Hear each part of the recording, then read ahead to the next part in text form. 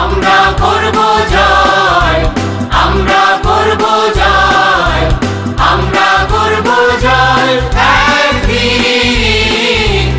আহা বুকের গভীরে আছে প্রত্যয়, আমরা করব জয় একদিন।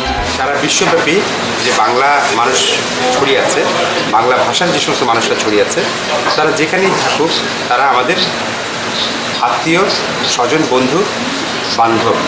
তাদেরকে নিয়ে আমরা সারা বিশ্বব্যাপী একটা বাংলা যে চর্চা এবং চর্চার যে প্রয়োজন আছে সেই অভাববোধ থেকে আমরা কিন্তু বাংলা একাডেমি আরম্ভ করেছি।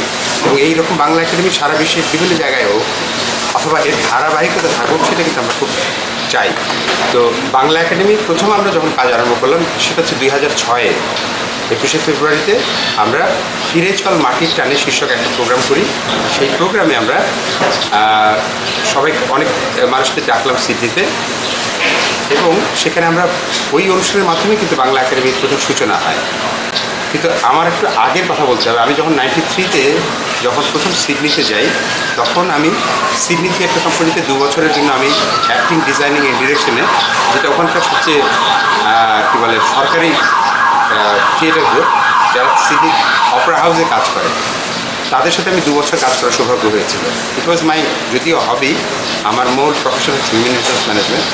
তো ওই কাজ করার প্রেক্ষিতে আমরা যেটা মনে হলো যে it's a wonderful opportunity Bangladesh কমিউনিটির সাথে। কিন্তু আমরা যেটা বারবারই ব্যাহত হচ্ছে আমাদের কাজ, যে আমরা অ্যাসোসিয়েশন সিস্টেমে যখন কাজ করতে গেলাম, আমরা দেখলাম যে অ্যাসোসিয়েশনের মাধ্যমে যে কাজ করতে গেলে আমাদের একটা কমিটি 1 বছর রান করে, কিন্তু আবার অ্যাসোসিয়েশনকে আপনি এড়িয়ে যাবেন সেটাও সম্ভব না। অ্যাসোসিয়েশন কিন্তু সারা বিশ্বের মানুষদের এক করে।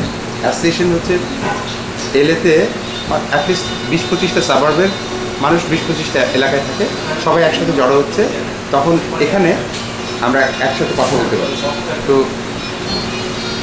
আমার যেটা পর্যবেক্ষণ সেটা হচ্ছে যে এই যে 1 বছর বা 2 বছর যে ধারাবাহিকভাবে কাজ করলাম, আপনারা লিটল বাংলাদেশ তৈরি করলেন, এর ধারাবাহিকতা যদি চলতে থাকে ফ্যান্টাস্টিক, এর বিকল্প নাই। কিন্তু যদি না চলে তাহলে আমাদের এমন একটা জায়গা আসতে হবে যে জায়গা থেকে আমরা বলতে পারি যে এই কাজটা যেন এগিয়ে যায়। তো সেই থেকে আমরা কী করলাম, আমরা দেখলাম যে আমাদের বাংলাটাকে এগিয়ে নিয়ে যাওয়ার জন্য কারা সবচেয়ে বড়, আমাদের ইয়াংরা। আমরা স্কুল তৈরি করলাম, ওখানে আমরা প্রথমে এপিং একটা সেন্টার করলাম, সেই সেন্টারের নাম দিলাম আমরা শাপলা। তারপরে আমরা ব্ল্যাক টাউন, আমাদের আরেকটা সাভার বেশ অনেক দূরে, ওইখানে আমরা একটা স্কুল তৈরি করলাম, ওই স্কুলটার নাম দিলাম রজনীগন্ধা। তেমনি করে আমরা কামিনী নামে একটা সেন্টার তৈরি করলাম। এইরকমভাবে আমরা সেন্টারের হচ্ছে মূল উদ্দেশ্য যে আমাদের ছেলেমেয়েরা যারা বড় হচ্ছে তাদের জন্য বাংলা লেখাপড়া শেখা এবং সেটা সময় উপযোগী করে উপস্থাপন করা, এটা করলাম। কিন্তু দেখলাম যে শুধু স্কুল চালিয়ে তো আমাদের একটা টোটাল যে বাংলার যে সমাজে তুলে ধরা, সেটা আমরা তুলে ধরতে পারছি না। মানুষ বলছে যে আরে একটা স্কুল চালাচ্ছেন, এটা করে লাভ কী হবে, দেখেন যে মূল স্ট্রিমে ঢোকা যায় কিনা। তখন আমাদের মনে হলো যে আসলে তাই আমরা মানুষের উপদেশ বরাবরই নেওয়ার চেষ্টা করেছি। আজকেও আপনাদের কাছ থেকে উপদেশ নেওয়ার জন্যই আমরা এসেছি, যে আমরা কিভাবে সারা বিশ্বের মধ্যে বলতে পারবো যে হ্যাঁ, আমরা বাংলায় যারা কথা বলি, বাংলাদেশের মানুষ, তারা যেন একই প্ল্যাটফর্মে আমরা দাঁড়িয়ে সবসময় কাজ করতে পারি। তো সেই হিসেবে বলতে পারেন যে আমরা বাংলা একাডেমির যে সমস্ত কিছু কাজ করেছি, বিশেষ করে আমি বলবো যে আমরা এখানে অস্ট্রেলিয়াতে আমরা 3টা প্রজেক্ট এই মুহূর্তে রান করছি। একটা হচ্ছে বাংলাদেশের যে বাংলা ভাষা 1952 সালের 21শে ফেব্রুয়ারি আমার ভাইয়ের রক্তে রাঙানো যারা শহীদ হয়েছেন তাদের অমর স্মৃতির উদ্দেশ্যে আজকে আমরা ইন্টারন্যাশনাল মাদার ল্যাঙ্গুয়েজ ডে পেয়েছি, যেটা ইউনাইটেড নেশনসের জেনারেল অ্যাসেম্বলি দিয়ে স্বীকৃত।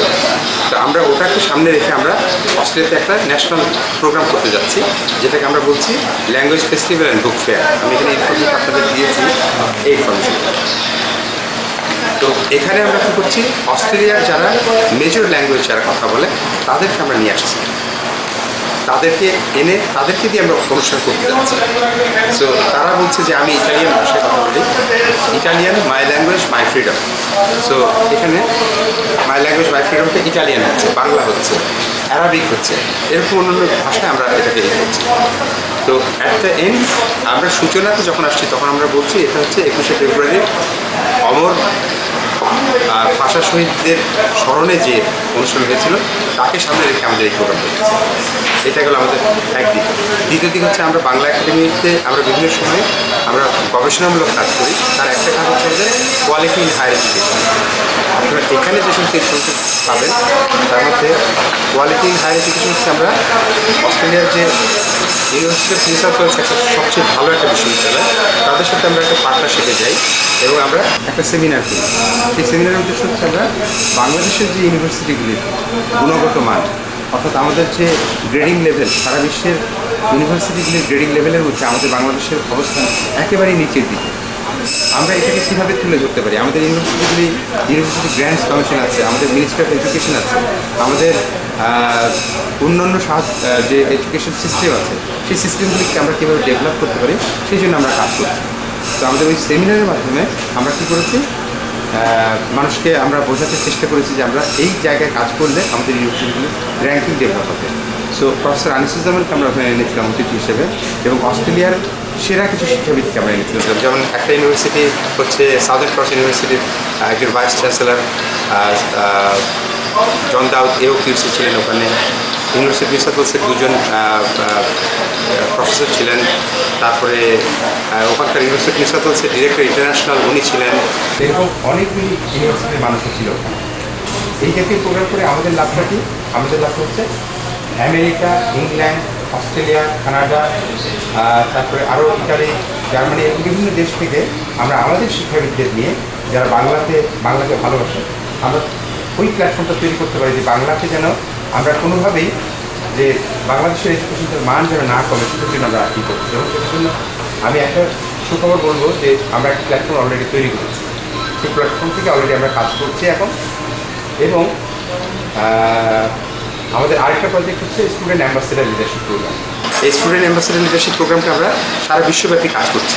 আমাদের এখানে নাহিদ খান আছেন একজন, উনি মেলবোর্ন ইউনিভার্সিটিতে উনি হিউম্যান রিসোর্স ওখানে পড়ান। তো ওনাকে আমরা কোঅর্ডিনেটর করে আমরা এই বিষয়টাকে এগিয়ে নিয়ে যাচ্ছি। তো এখানে আমরা প্রফেসর দীপেশ চক্রবর্তী আছেন এখানে শিকাগো ইউনিভার্সিটিতে উনি, আর প্রফেসর আনিসুজ্জামান আমাদের দেশবরেণ্য শিক্ষক, উনি হচ্ছে ঢাকা ইউনিভার্সিটি। এই দুজনকে আমরা কোঅর্ডিনেটর করে মূলত আমাদের যে অ্যাডভাইজার রিপ্রেজেন্টেটিভ করে আমরা একটা কমিটি তৈরি করেছি। এই তিনজন কমিটির সাথে আমরা সারা বিশ্ব থেকে কিছু মানুষ নিয়ে আমরা একটা প্ল্যাটফর্ম হিসেবে কাজ করছি। এবং মজার ব্যাপার হচ্ছে আমি এখানে কিছুদিন গত 3-4 মাস আগে আমি হঠাৎ ইয়েল ইউনিভার্সিটি থেকে একটা ইনভাইটেশন পেলাম। যে ইনভাইটেশনটা হচ্ছে এখানকার ডিস্ট্রেস ইন্টারন্যাশনাল চিলড্রেনদের উপরে ওরা কাজ করে, দক্ষিণ এশিয়া সহ বাংলাদেশে ওরা কাজ করে। এবং আমাদের ইউনিভার্সিটিতে এই যে বাংলাদেশের যে সমস্ত ডিস্ট্রেস চিলড্রেন, তারা লেখাপড়ায়, স্বাস্থ্যে এবং বিভিন্ন খাতে তারা পিছিয়ে আছে, তাদেরকে আমরা কীভাবে এগিয়ে নিয়ে যেতে পারি। তো তখন মনে হলো যে আমাদের স্টুডেন্ট অ্যাম্বাসেডার সেই প্রোগ্রামটা যে কাজ করছে, সেই ধারাবাহিকতায় আমার একটা প্রেজেন্টেশন আমি ইয়েল ইউনিভার্সিটিতে করছি এই 10 তারিখে। তো এই সবগুলি কাজই হচ্ছে আমরা করব, কিন্তু আমরা কি এর মধ্যে আরও কিছু এজেন্ডা নেই? যেমন আপনারা এলএতে আপনারা যে সমস্ত কাজ করছেন, অথবা নিউ ইয়র্কবাসী যে কাজগুলি করছে, ভয়েস অফ আমেরিকাতে, ওয়াশিংটনে যারা কাজ করছে, বিবিসি সহ ইংল্যান্ডে যারা কাজ করছে, এই যে সমস্ত কাজ বিভিন্ন দেশ থেকে, এই কাজগুলি কিন্তু রিকগনিশন হচ্ছে না।